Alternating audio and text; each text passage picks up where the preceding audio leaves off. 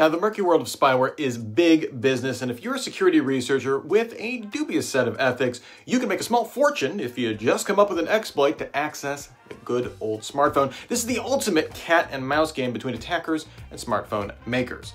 Well, Apple, despite the appearance of liquid glass, is no dummy. They know they're one of the biggest spyware targets out there. Earlier this year, with the iPhone 17 launch, they debuted a new memory integrity enforcement system. This is meant to make memory safety vulnerabilities that spyware depends on even harder to find and develop. Now Apple is trying to attack spyware from another angle, some cold, hard cash. Apple has had a bug bounty program for nearly a decade, but at the Hexacon Security Conference last week, it announced it's doubling the maximum payouts it will offer, up to $2 million.